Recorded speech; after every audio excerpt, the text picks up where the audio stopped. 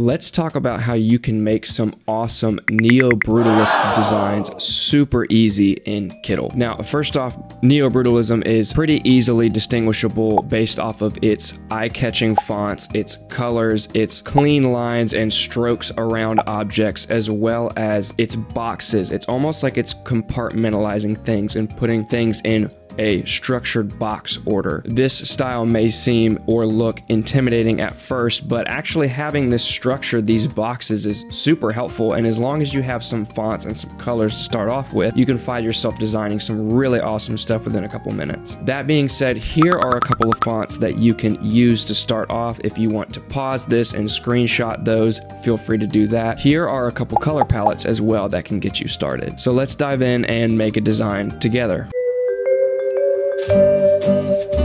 So I've got my canvas going here. This is just a 16 by 20. I've seen this style done a lot, specifically just in posters and advertisements and stuff like that. So 16 by 20 is a nice 4 by 5 ratio that we can work with for this kind of project. As you can see on the left-hand side, I have those fonts that I mentioned just ready to go that I can try at different times to see if I like one over the other.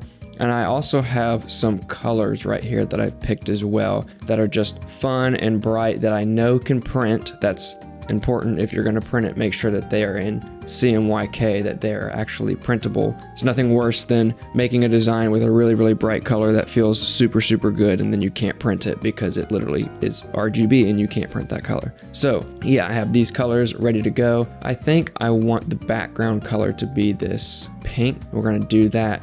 And we have to have some sort of concept for me to showcase this, so I'm just gonna go with like a pizza party concept. And looking at these fonts, I think I like this one down here the most at the moment, and I'm gonna change that color to black, and then we could put it in all caps and say pizza, if I could spell it right. Pizza, put it somewhere like there. Maybe make it a little bit bigger. And I think I want this to be colorful as well, so I'm gonna change it to my yellow color, but I definitely need to add that classic stroke around the text. Very, very thin stroke. Maybe just a little bit more, something like 3. Looks really, really good. Open that letter spacing just a tad. That's really, really nice. And then I'm thinking about having like pizza at the top and then party down at the middle. And then obviously I said another characteristic is that it's very boxy and things like to have their space. So we can add some lines and some different boxes and some elements, maybe a date and time and a fake location to kind of bring this alive. So I'm gonna put party down here. So one thing that I've already run into is that this text, when typed out, is larger than this and is almost to the edges, and we don't like that. And I'm not gonna make these 2 different font sizes. I don't really like the look of that. So what I'm gonna do is I'm gonna select both of these and size them down to where the larger text falls where I want it. And then I can put this guy over here, maybe keep them in the middle. And then I'm just gonna go ahead and add some lines to box these guys off. Put that one there. Change the color to black. May need to open that up just a little bit. We kind of want it to reflect the stroke of the text as far as how thick it is. Looking closer, a tad more. Yeah, that looks good. And I'm gonna copy and paste that down here at the bottom. Cool, looking good so far. I might not stick with it. We'll see, we'll just see. I kind of want to make this section down here a different color. So if I make this yellow and put this to the back, I could turn on my trim view for a second. And what might be cool is if I reflect this up here, but make it that orange. Yeah, now it's starting to look kind of fun and groovy, really sticking into that retro Neo style. And I'm just gonna bring these shapes over so that they're not just tapering over the edge unnecessarily. So something like that is already looking super cool. I think it's pretty appropriate for me to have a slice of pizza. And one of the things that you may have noticed from the references that I definitely notice is that all of these images, these illustrations are very simplistic, basic shapes. And so I think that I'm going to try to make a slice of pizza from just some of my basic shapes here.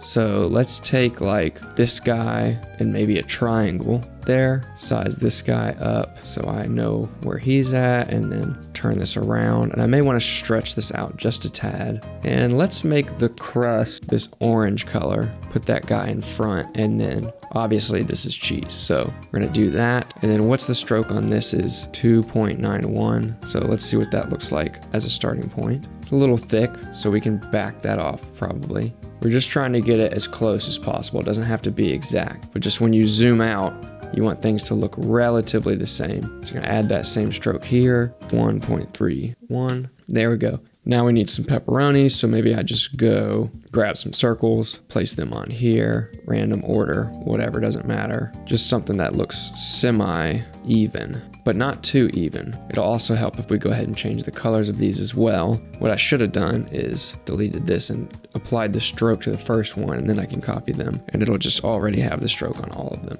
That's a smarter way to do it. So something like that, looking pretty fun and cool. So I like the look of that. We're going to grab this guy, and let's say we put him in a little box up here. And I need to up the border weight on all of these now that I've sized it down. So I've got my border weight back to normal here. And we're just gonna put this guy in a little box. So I'm gonna take this, let's say we put this right here, make sure he's in the center here. Then I'm gonna duplicate this guy and rotate it and just send that to the back. So now we got a nice little box for our pizza. So I kind of want to have like a block of color right here. So I'm just gonna add that right there and then pull another basic shape over here, and it might just be like a strip of yellow or orange. We can try both and see which one we like better. Make sure that's sent to the back. Yellow looks cool. Let's see what orange looks like. Orange is nice. I'm gonna use yellow because I'm gonna try some text over it. So since these fonts are so intense, and I just want to add another little blurb of text that's just kind of whatever. It's more of a design element. I'm not going to go too harsh on the type of font that we use here. So I might just use something like Alada that's just very simple. It's slightly Art Deco, kind of geometric.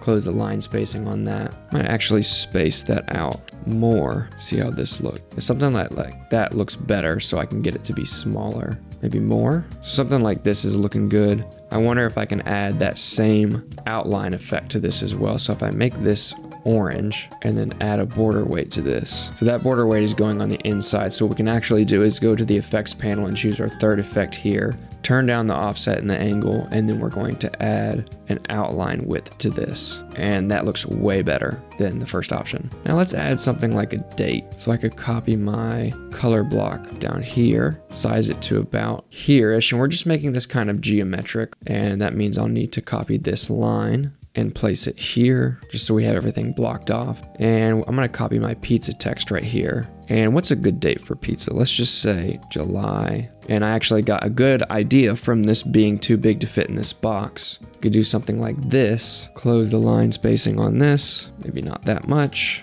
and put that text in that box there. And then let's say 20th. And let's just make this like white, because I think the white with the black stroke on pink looks really, really good. And then let's just say I split this guy right here into two different sections, and then have something here and something here. Could just take this guy and put like a smiley face in this box. Make sure that's center. Then I'm actually gonna copy this line again, compartmentalize that guy, bring this over till it reaches that point. Something like that looks really good. Another thing that I really, really like to do, I do this in a lot of different styles, is just, actually I'm gonna make this orange and then add a border weight to this after I size it down. Let's put this guy right here, make this more of an oval shape, and then we can add a border to it. I'm gonna rotate this guy and just duplicate that over to fill that space. And then I can select all of these and click this tidy button right here just to make sure that they're all equally spaced out from each other. And then I might stretch this out just so it feels even on all sides.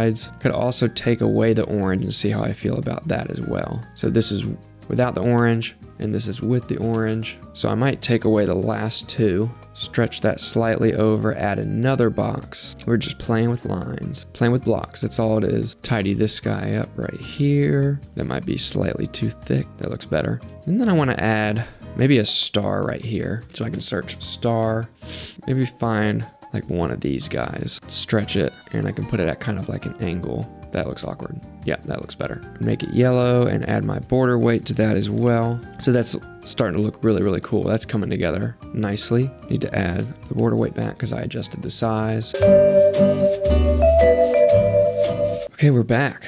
Put a little bit of charge back on my mouse. I like to think that when your mouse dies, it's time for a break. Like go take a walk or something, go get a coffee. Making sure the stroke on that is the same as those. Now we just need to find something to put in this box up here. Maybe we can add like a date or something. I like the idea of maybe just making this larger here and then putting like text over it. It means that we may need to change this here. But we'll see. So let's take our orange text here, put this on the top. We could put like, wow, right there. And then we need to up our border weight on this, absolutely. I might do the same thing as before where I add this on the outside, actually. The smaller the text gets, the better it's going to look with the stroke on the outside of the text versus the inside. So I like that. And I'm just gonna adjust this star so that there's no awkward gaps. Something like that looks cool. But I definitely want to change this now. I could change it to something like checker, maybe, if I could spell it right. Goodness. I could take this guy and just stretch it. Fill this space here. Yeah, that looks awesome. Does it look better in white? No. It looks better in black. Does it look better in orange? No. Maybe. Yellow. Absolutely not. See, I like black, but I feel like it pulls too much attention to that one spot. So I'm gonna go with the orange. And the orange is a nice balance here. So I think that we could call this one finished. I think this is actually really, really nice. Well, that's all for this video. I hope this was super helpful. Let me know, leave a like and a comment. If you want to see another Neo-Brutalism design, let me know in the comments so I know to make that video for you. Make sure to subscribe so you don't miss any Kittl related content, and we will see you in the next one.